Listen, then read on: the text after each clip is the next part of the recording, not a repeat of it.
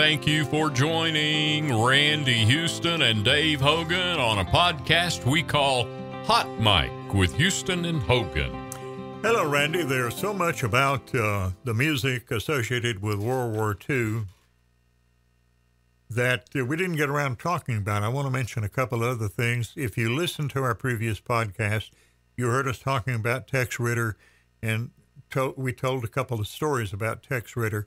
But I did want to mention on our second podcast, as we talk about songs from World War II, that the biggest song that Tex Ritter had in World War II was called There's a Gold Star in Her Window. Yeah. There's a gold star in her window. A gold star mother was a mother who lost her son in a battle. And that song by Tex Ritter was tremendously popular during World War II. Some of the other artists that were popular in World War II and helped spread country music across the country, a lot of soldiers had never been exposed to country music. But in the rec centers and even on the battlefield, soldiers from the South would be singing a country music song, and a soldier from maybe Montana or some other state where country music that time was not popular would become acquainted with country music and take it back home to his hometown. Yeah. But another artist, and we all know this one, Ernest Tubb. I'm walking the floor over you. He was just getting into country music during World War II. He had a song called Soldier's Last Letter. When a postman delivered a letter, it filled her heart with joy, but she didn't know it was the last letter from her darling boy. And it's a sad story about a mother who gets a letter from her son and then finds out that that's the last letter that he was killed in the war, and she became a gold star mother that Tex Ritter's song related to, talked about, sang about. I've heard my dad refer to songs like that as a real tearjerker. Mm-hmm. A tearjerker. But on the serious side, it was very important to, music. Television was not around. It was just being in its infancy in World War II. Yeah. Of course, a lot of things stopped. I read a story one time that said television would have come, if it hadn't been for World War II, television would have become popular in the late 30s and early 40s. But during World War II, everything stopped except manufacturing products for the war effort. Yeah. So television was kind of put on the shelf until later in the 1940s, and it was in the 1950s before television became mainstream.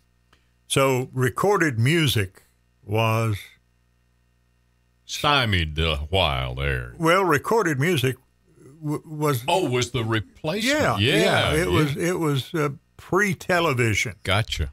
And Floyd Tillman. I've heard that name. You'll find his name as the writer of a bunch of different country music hits. But he popularized a song during World War II called Each Night at Nine. Each Night at Nine. Please think of me, dear, each night at 9. And I was doing some research and I pulled up that title, Each Night at 9. And lo and behold, I found a Willie Nelson recording. Willie, I guess, has sung every song that's ever been written. I agree. But what impressed me about Willie Nelson's version, and I think it came out, it was not a hit song. It was not what they now refer to as a radio hit made for radio. You know, the artists try to find that one song off an album that they send to radio stations that will become a hit for them. This was not a hit, but it was on one of Willie's albums, and you can find it on the internet. Google Willie Nelson and Each Night at 9. And one of the reasons to bring up Willie is because at that time when he recorded this, he was in this was when he was at a peak as far as his singing voice was concerned. Yeah. It's better Willie than the Willie that started, and better Willie than the current Willie. And of course, Willie's 90 years old now, and you obviously are going to lose a great deal of your ability to enunciate, and I think Willie also has some breathing problems. But and, you know, and he now sits down as he does his shows. Right. But he was in fine voice. His voice in that song, if you listen to Willie Nelson and Each Night at 9, his voice, I was trying to think when I was listening to it, it's kind of like molasses flowing along. I was trying to, in my mind, to figure, what does that voice remind me of? It was so smooth. So you got to, when we finish this program, pull it up so we can listen to it. I will. Each Night at 9.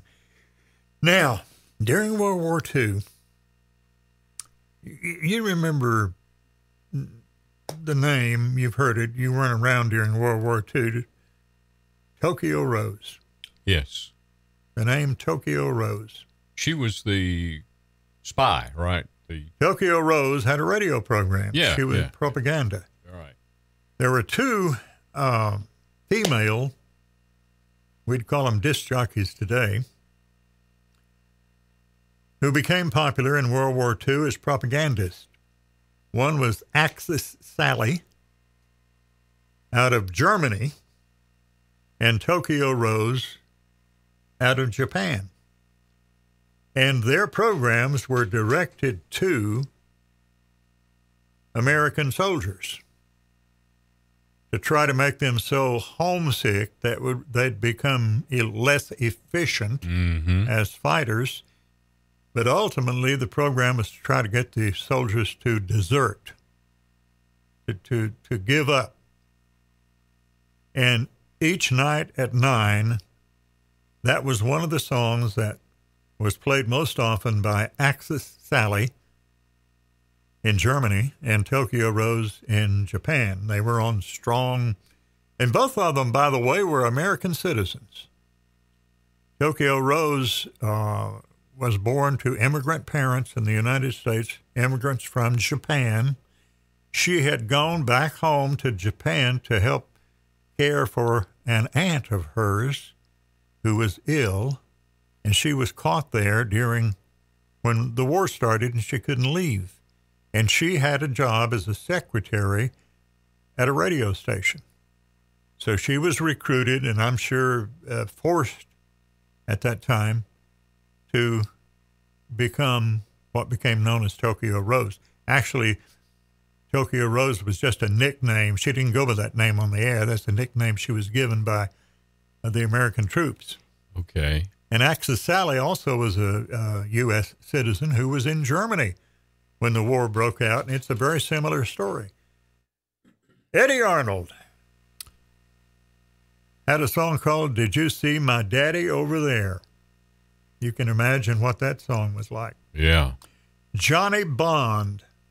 And Johnny Bond was an artist that was popular, and he was also a great songwriter, kind of been lost to history. You don't hear the name Johnny Bond as you do some of the other artists of the 40s. And he had a song called I'm a Prisoner of War on a Foreign Shore. And in the song, he asked Americans to please remember soldiers who were captured by the enemy in World War II and became POWs.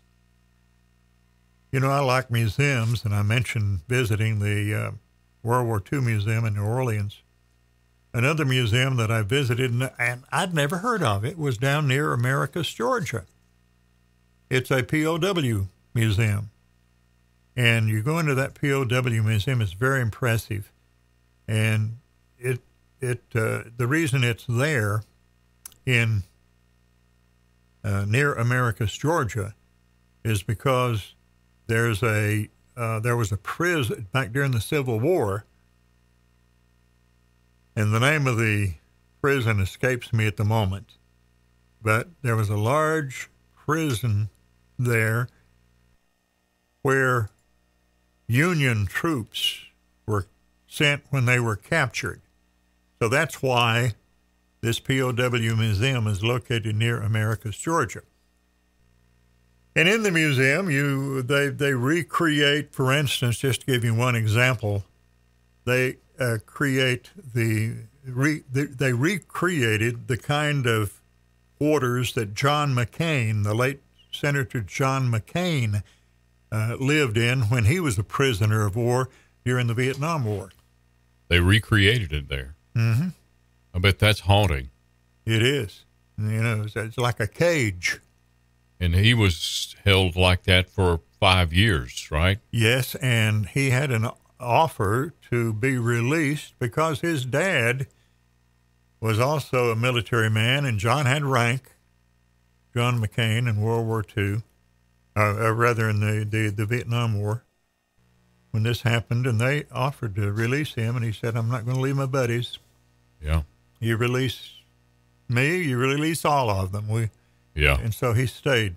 One of the great American heroes, absolutely, John McCain. Absolutely. And a former candidate for president of the United States. We've been talking about World War II, and when you get into the Korean War, I have memories. I have some memories of World War II because I was born during World War II, and I remember my dad coming home. Don't remember him leaving. I was too young to remember that, but I remember him. Well, I guess my earliest memory is to a kid, who's about 3 or 4 years old. A car was a big thing, but I remember this big black car driving up our driveway out in the country with a telegram from my mom that my dad had been injured, had been wounded in World War II.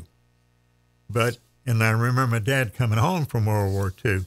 But when you get up to the Korean War, I was old enough to remember a lot of things about the Korean War. They had in the newspapers, they had a chart every day of where the battles were going on and how far south the Chinese and North Koreans, how far south they had overtaken, and then, of course, South Korea eventually. That war's never been officially ended. I didn't know that. There was just a truce. Wow.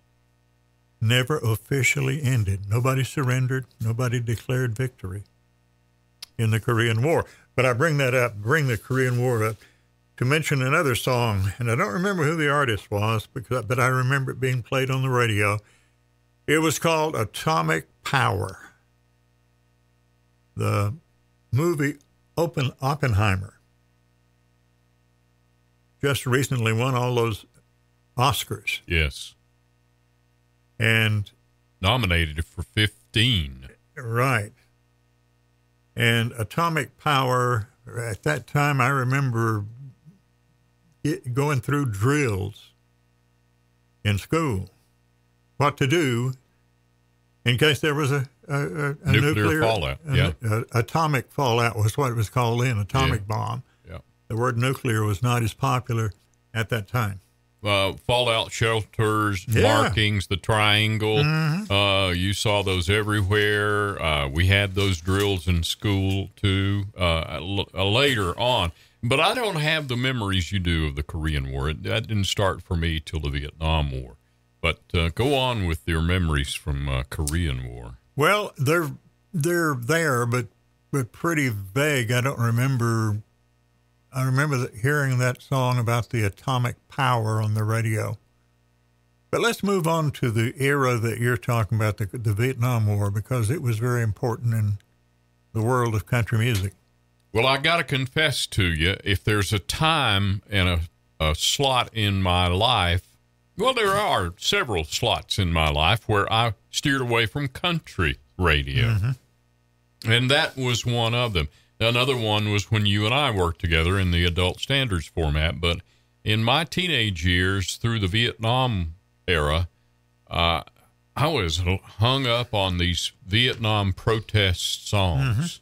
I got swept up in that, and I got Where Have All the Flowers Gone? Oh, and war. Good God, what is it good for? Absolutely nothing. The Answer, My Friend, is Blowing in the Wind. All those songs. Bob Dylan. Pete Seeger wrote Where Have All the Flowers Gone, but it was popularized by Peter, Paul, and Mary. And not necessarily a country. I think the Kingston Trio also had a recording of Where Have All the Flowers Gone? They did. They popular during the Vietnam War. They did. I've played it, yeah. And the first recording that was first song recorded by one of the great country music songwriters was a song called Hello Vietnam, written by Tom T. Hall. Wow. And that song, Hello Vietnam, popularized by Johnny Wright and Kitty Wells, was the first song that was a hit written by Tom T. Hall. Great storyteller, great songwriter, great performer all around. We all love Tom T. Hall. You know, one of the songs that really made an impact on me, and I really didn't pay too much attention. I wish I had paid more attention to the songs and the writings of John Prine. Yes. You know the song Sam Stone? Oh, what an incredible song that is, about the Vietnam soldier getting hooked on drugs and coming back home. And what's the line in that song that just... That hole in his arm where the money goes. There's a hole in Daddy's arm where all the money goes. Right. John Prine wrote that song, called it Sam Stone, because he was draft age during the Vietnam War, and he was drafted, but he didn't go to fight. He was stationed in Germany. But a lot of his friends, schoolmates, went to Vietnam. Yeah. And he writes about this one particular friend who came home from Vietnam addicted to drugs. Yeah. And if you've never heard it, Google it. Sam Stone by John Prine. And, of course, there were lots of other songs during the Vietnam War. And one song that kind of related to the war was Merle Haggard and Okie from Muskogee. Yeah, exactly. And The Fight Inside of Me. And there's a song playing in my head right this minute that I have to mention was Creedence Clearwater Revival and Running Through the Jungle. Yes. It's haunting. Go listen to Creedence and Running Through the Jungle. We want to bring up Toby Keith because we lost Toby just recently. What a voice Toby Keith had. Patriotic guy, too. And he had a song called Courtesy of the Red, White, and Blue. Remember that? Oh, definitely. I'm still on the air, and I do early mornings, and at 6:45 every morning, I play a patriotic song of the day, sponsored by Miller Brothers, and I play a lot of Toby Keith songs. And Toby, wherever there was American soldiers, Toby was there.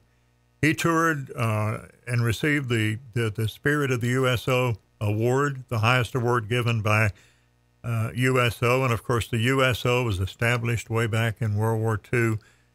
And Bob Hope and a lot of entertainers traveled to areas of battle to entertain the soldiers, or maybe in addition to. I know sometimes they got pretty close to where the soldiers were fighting. They got real close. But also they entertained troops wherever they were stationed. Yeah. Anywhere in the world. Yeah. And Toby Keith, whether it was Iraq, Afghanistan, Bosnia, Kosovo, Guam, Toby Keith went and entertained our troops. And our troops loved him because I sometimes play these songs from YouTube, and there's a video that goes with the recording of these songs. And the crowd, the soldiers loved Toby Keith. It was just incredible to watch. So that kind of brings us up to the present day. We've been talking, in case you missed our last show, you can go back and hear it. One of the things that happens with podcasts, you can go back, I'm sure in our case, and listen to previous podcasts. They're all on YouTube now. All our podcasts are on YouTube, if you like that, if you prefer that. But they're also Spotify, Apple iTunes, wherever. They're everywhere. And you can go back and listen to our previous show. Yes. Where we started talking about country music and how World War II helped popularize country music across the United States and ultimately around the world. You sure can. And, Dave, I thank you so much for all the research you've done into these stories about wars and country music. And we're going to take a break. We'll be back with another... Oh, by the way. Oh? In addition to World War II, another event, and this, I guess it's a series of events that propelled country music, was the Hillbilly Highway. Now, I'm not talking about the Hillbilly Highway up in eastern Kentucky. I'm talking about the migration of Southerners to the north.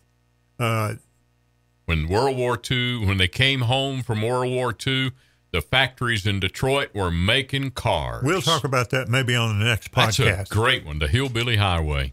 Thank you so much for joining us on Hot Mic with Houston and Hogan. Be sure to click the subscribe button for another episode of Hot Mic with Randy Houston and Dave Hogan.